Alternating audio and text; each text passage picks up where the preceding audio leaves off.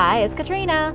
From a bizarre city carved out of stone to the recently discovered lost pyramids in Poland, here are 10 of the most mysterious archaeological sites across the world that you've probably never heard of.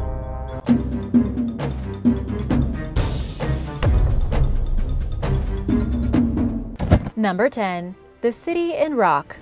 Naksh-e-Rostam, also known as the City in Rock, is one of the most spectacular ancient sites containing the remains of Persian kings dating back thousands of years. The city itself is cut directly into a rock cliff, dating back to the Achaemenid dynasty of between 550 and 330 BC. This was at the peak of the Persian Empire, before they were defeated by Alexander the Great. There are 4 huge tombs carved into the rock here, designed for royalty. While this archaeological site has been mostly ignored thanks to the nearby ancient capital of Persepolis, it's a treasure trove of artwork from the Achaemenid Empire during the 4th and 5th century BC, and the Sasanians in the 3rd century AD. It was also a major ceremonial center until the 7th century AD. The tombs here once held the remains of the old Achaemenid rulers. Only one of the tombs has been properly identified as containing the late Persian king Darius I, the 3rd ruler of the empire. The others most likely belong to his successors, Xerxes I, Artaxerxes I, and Darius II. But this is based only on the layout. There are no inscriptions and so far no additional evidence. The facade of the tombs contains images of kings and triumphs, as well as battles and acts of worship.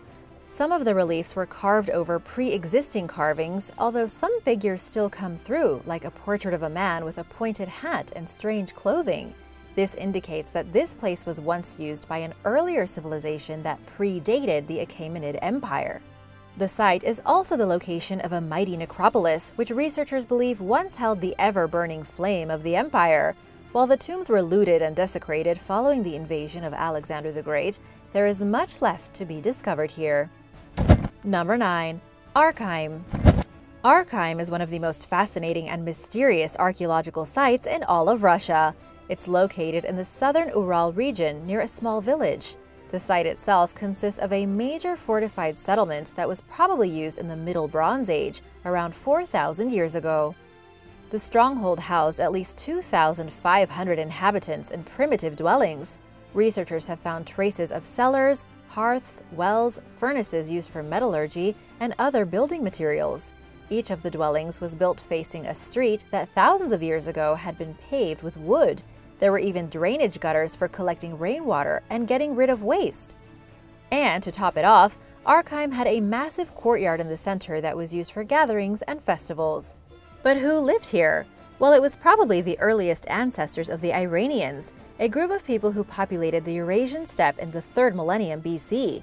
It went undiscovered until 1987, even though the settlement had been photographed earlier in 1952 by aerial cartographers.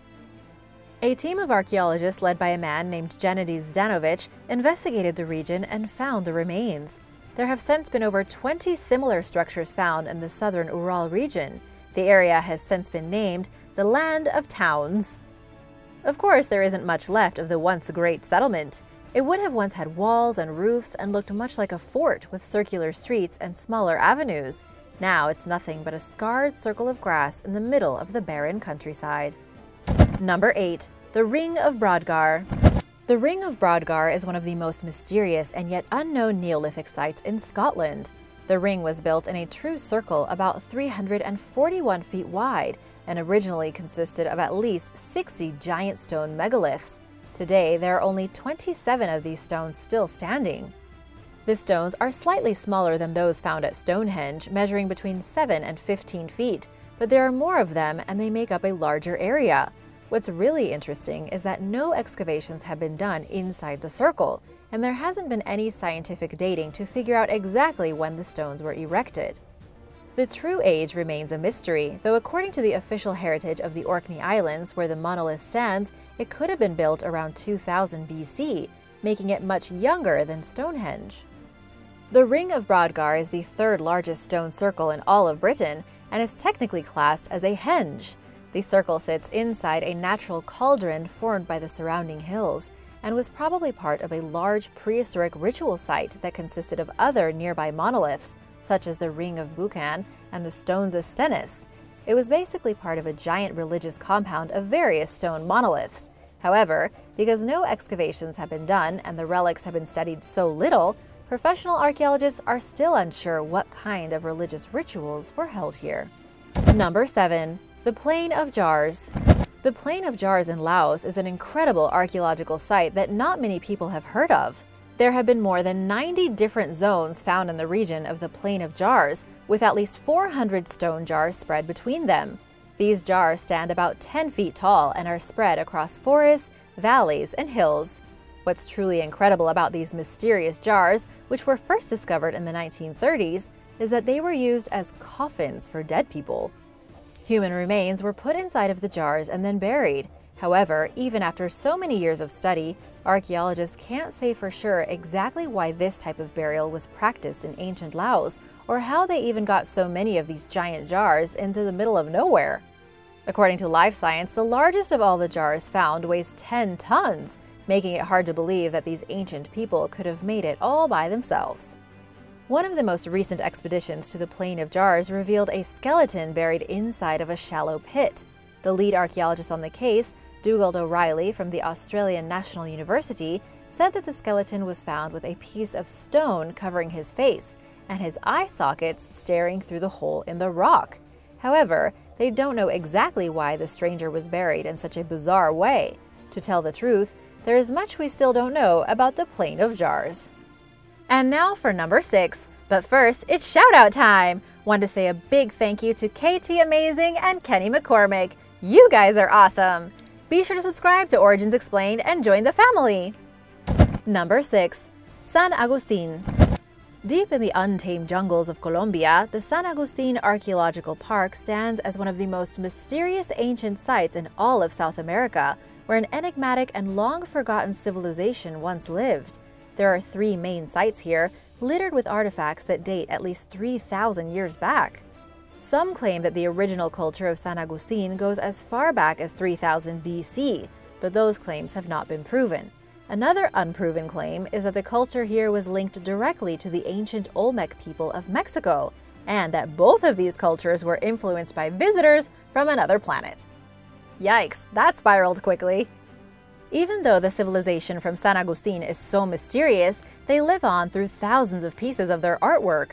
They left behind tombs, massive carvings of what appear to be gods and creatures, and curious domed structures made of rock that could have been used for religious ceremonies.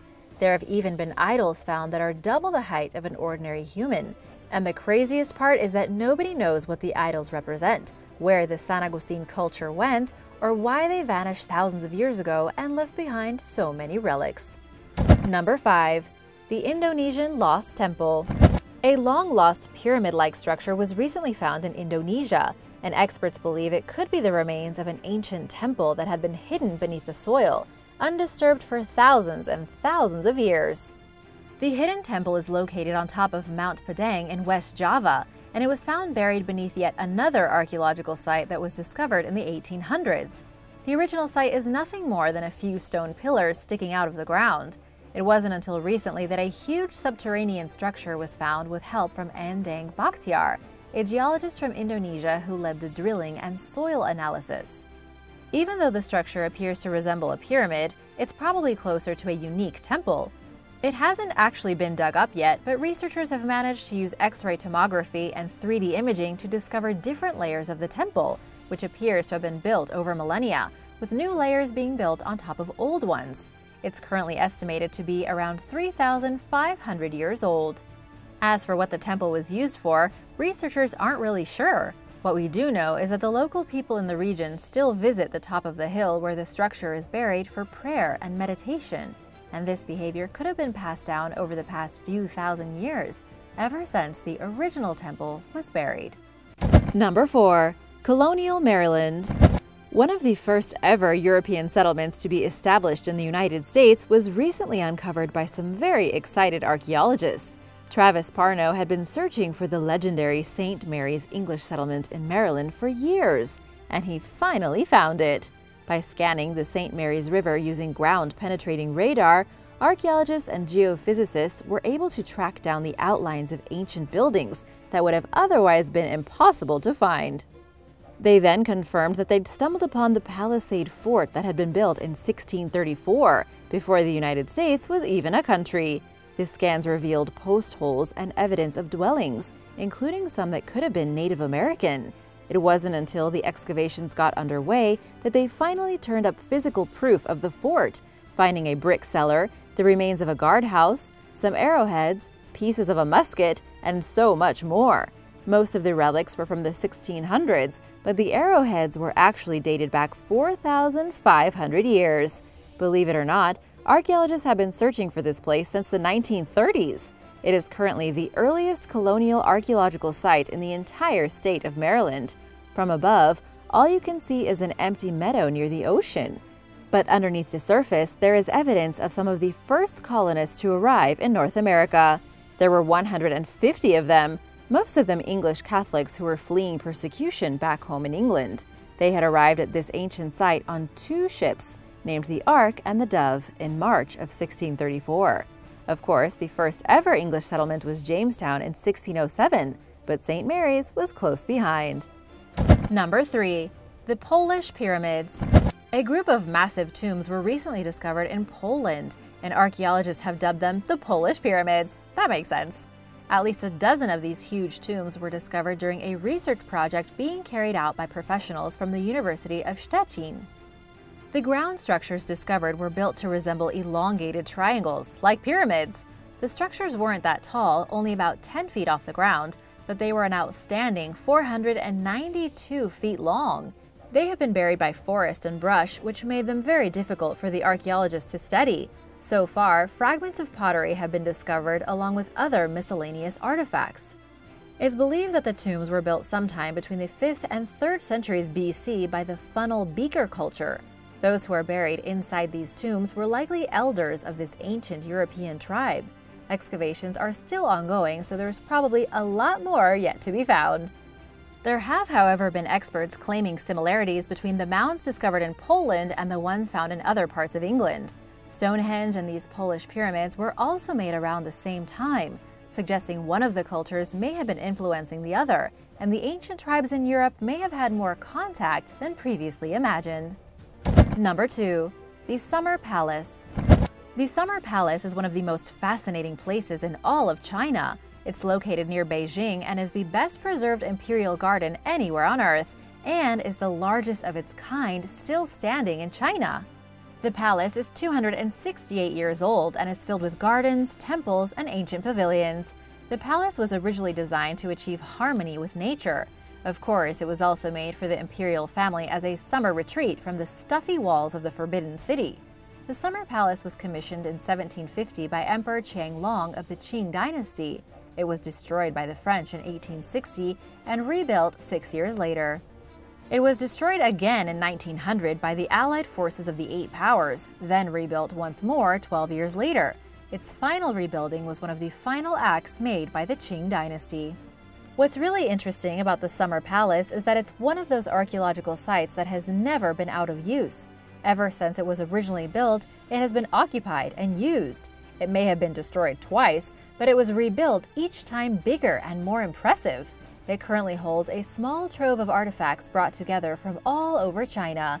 Depending on who you ask, a visit to the Summer Palace is even more amazing than a trip to see the Great Wall. What do you think? Palace or wall? Which one would you want to visit? Let me know in the comments below. Number 1. Gochang Dolmen Site. The Gochang Dolmen Site is a prehistoric cemetery located in Korea, and one of Korea's most spectacular ancient wonders. There are dozens of tombs found throughout the site that were constructed starting in the 7th century BC. The tombs are significantly more primitive than those found in Europe, and normally consist of one massive rock slab balanced on 2 smaller stones, with a burial plot hidden underneath. These tombs were constructed by an ancient culture and are unlike any other Neolithic funerary monuments on Earth. At least 440 dolmens are located at the Gochang site. There have been jewels, stone tools, pottery pieces, and other artifacts excavated from around the dolmens. Unfortunately, not a lot is known about the Bronze Age cultures that lived on the Korean peninsula. These historical landmarks have only been investigated over the past few decades, and barely any human remains have been found. Until archaeologists do a lot more digging, we won't know how similar these ancient builders were with other cultures across the world from around the same time. Thanks for watching! Which of these mysterious archaeological sites would you want to visit? Let me know in the comments below, and be sure to hit that subscribe button and come back soon for another amazing video. See you later! Bye!